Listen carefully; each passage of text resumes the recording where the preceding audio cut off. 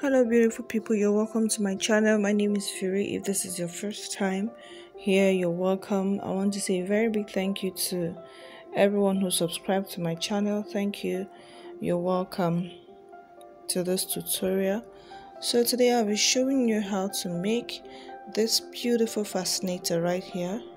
Okay, and these are the items we'll be needing for this tutorial. I have my strip already. If you have not watched my previous video on how to achieve that over there, kindly do that. Okay, we'll have our Alice band right here, measuring tape, feathers for embellishment. We'll have our thread, scissors, a crinoline, hot glue, or if you have your uhu gum or UHG gum, you can as well use it. Okay, and don't forget your needle and thread. Okay, by the time I was making this tutorial, I was not having the color of thread at home, so I had to use what was available, which is the black thread over there, but don't pay attention to that at all. All right, to proceed, I used about 1 yard of crinoline for this tutorial. Okay, just 1 yard, that's 36 inches length, and of course the width remains the same, that's about 6 to 7 inches of crinoline. So what I did, I just tied the edges to hold it in place with my needle and thread. Then I started doing running stitch. Okay, if you watch from the beginning, I started doing a running stitch from the beginning of the edge of the crinoline where I tied. As you can see what I'm doing there, I'm just running the stitches. Okay, there from the beginning. Then I pulled, then you pull. Okay, if you are making this, you need to make sure you pull as you stitch along. As you run your stitches, you pull. This is vital, because if you want to wait till you get to the end of the crinoline, and by the time you pull, the crinoline may get damaged and it may not give your work a good finishing or look. So as you run your stitches, make sure to pull so that the crinoline does not get damaged, or so that it doesn't fail. Okay, I'm still going to continue my running stitch. Okay, when you do that, make sure to pull. So I was able to pull just a little. It's giving me the result that I need already.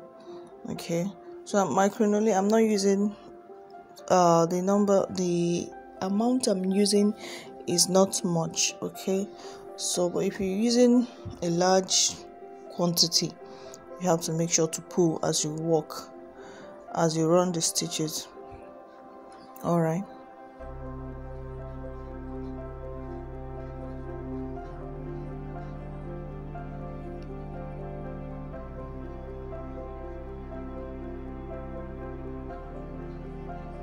so I've come to the end of the second edge, as you can see right there.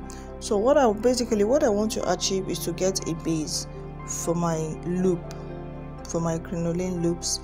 Okay, so if you're using enough crinoline, if you're using about 2 years up to 3 years, you can curve like I'm doing.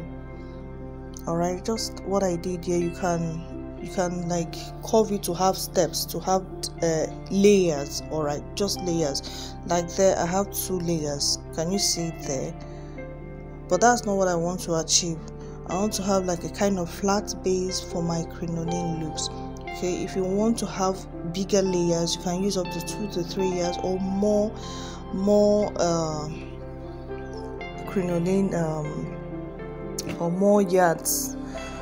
Okay, as you wish. All right, so right here I just want to try to achieve a base, a kind of flat base. So I'm not going to be curving it to, I don't want any layers at all. So what I'm doing there, I'm just trying to get a flat base. All right, so that's basically what I want to achieve. And once I achieve that, I had to stitch the 2 edges together. Okay, if you watch very well what I'm doing. Okay, so the 2 tied edges together, you sew them together. So that is the flat base I want to achieve. Okay, I think this is just possible with 1 yard of crinoline.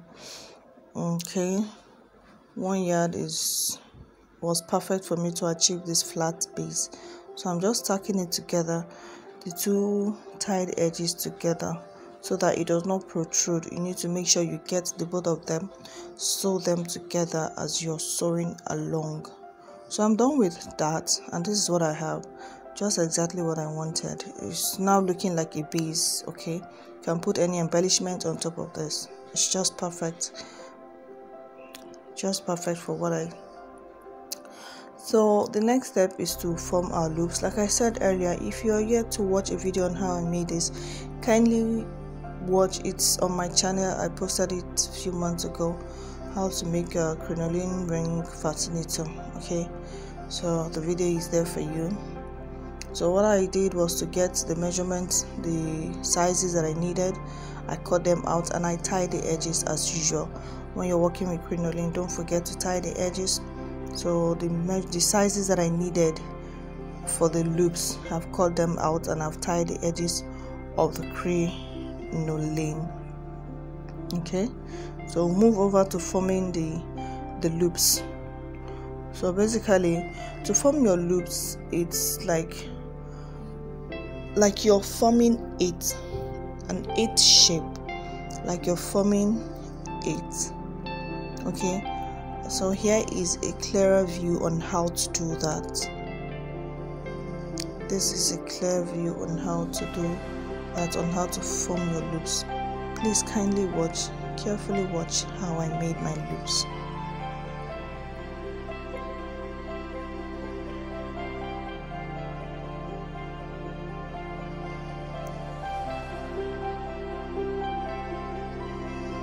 So you curve that in, then take the second edge, then curve it in, just like you're forming 8.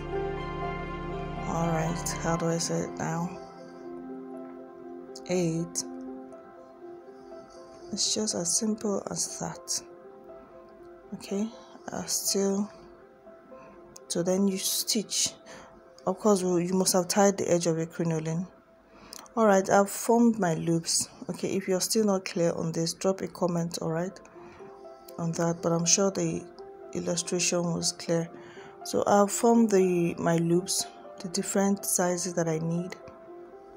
The next thing to do is to tag them together. There are 2 ways to go about this. You can decide to tag directly on the base, okay, or you can tie them separately, but I decided to tie it separately so that I don't end up having any mistake or making mistakes at the end of the day. So if I should make any mistake or at all while I'm doing this, I can still decide to lose it and start all over again. But if you're tacking directly on the base, you have to be extremely careful so that you get a perfect job. So I'm doing it separately. I've tacked the other one to the bigger one, then the smaller one comes in the middle. Okay, so the smaller one comes afterwards. You can just put it in the middle there. Okay, for yours you can decide to put it anywhere you want or you wish or you desire. Okay, so just tack down, tack. Make sure you tack this very well. Alright, I've always said it, I don't like using gum when it comes to crinoline. Okay, sometimes it can just resist the gum somehow. So I prefer you stitch. Make sure to stitch very well. It makes your work last longer, and perhaps you want to use gum, you can still stitch afterwards. So I'm done stitching, friends. So I have my loops. The next thing to do, with my thread still on, please don't mind my black thread on. If you're working with yours, please use the matching color thread. Okay, so the next thing to do is to attach it to the base, to my base, as I'm doing them. So the edge, the edge where the part where the two like the base where the two edges meet, just the base. I'm talking about the base. So you can decide to fix your loops anyhow you want it. Alright, let's fix it. So my tacking, I'm going to be tacking in a circular form because I want the thread under or beneath the base to cover up. If you just tack it and leave it, it's possible that the thread may be showing. So what you do is you tack in a circular form in order to secure your loops down properly to the base. I don't know if you understand. So you tack in a circular form, you tack in a circular form, you tack in the middle of the loop, the loops you formed, you tack it in a circular form, and you pull your thread very well. This is to make your loop, or your loops rather, to relax on the base very well, so that your thread does not show. The thread under the base or on the base does not show. If you're using a matching color of thread, it's wonderful. Of course you have to use a matching color of thread. Don't mind my thread, okay? So tack in a circular form, tack in a circular form. As you do that, you apply pressure so that you pull your thread very well, so that the loop can relax very well on the base. So just watch what I'm doing, friends.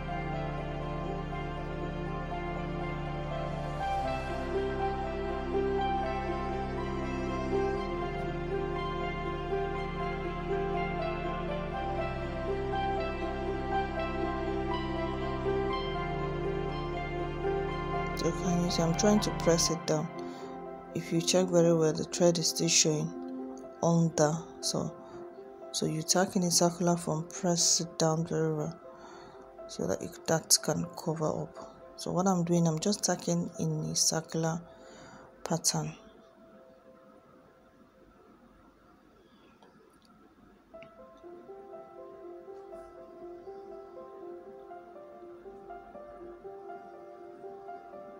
So can you see, trying to press it down there, I still haven't achieved what I want. So that is how I'm going to tack it.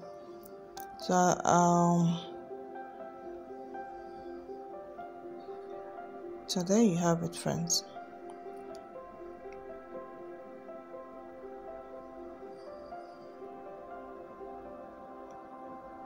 Remember, don't always be in a hurry when you're working. Alright, take your time. Make sure you have a neat work. Tack, tack, tack.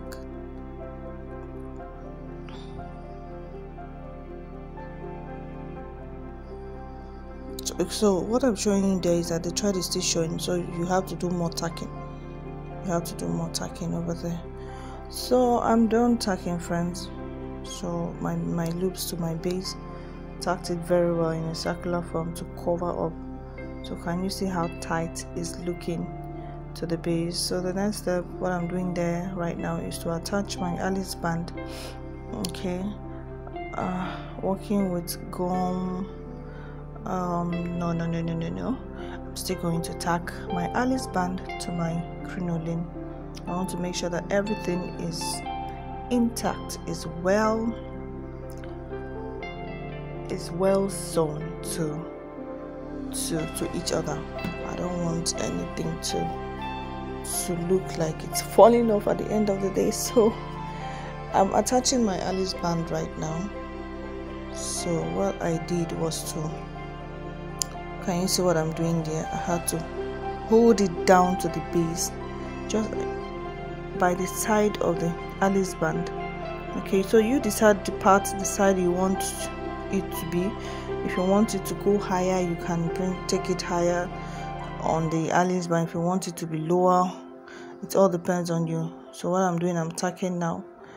Going to be tacking. Friends, did you notice something else? Okay, the color of my thread has changed again. Alright, don't mind me. My black thread got exhausted, and of course I had to continue. So I'm using a different thread. Remember, when you're doing yours, make sure your thread is ready so you don't be like me, who is using different color thread. So I'm done attaching my Alice band, and the next thing to do is to embellish my work. Okay, so this is the final stage, friends. I hope you've enjoyed the tutorial so far. If you have, please give it a thumbs up, like, share, comment. Okay, and if you have not subscribed, what are you still waiting for? Please do so. Please subscribe to this channel, and you'll be getting good videos. Alright, so I've attached my flower. You can decide to use any embellishment you want at all. You can decide to add bigger feathers, star feathers, chicken feathers, and lots more. You can decide to just make something different from this. You can decide to add beautiful flowers, use any kind of embellishment you want. So I'm just putting my feathers right under the flower. I had to open up a little space there.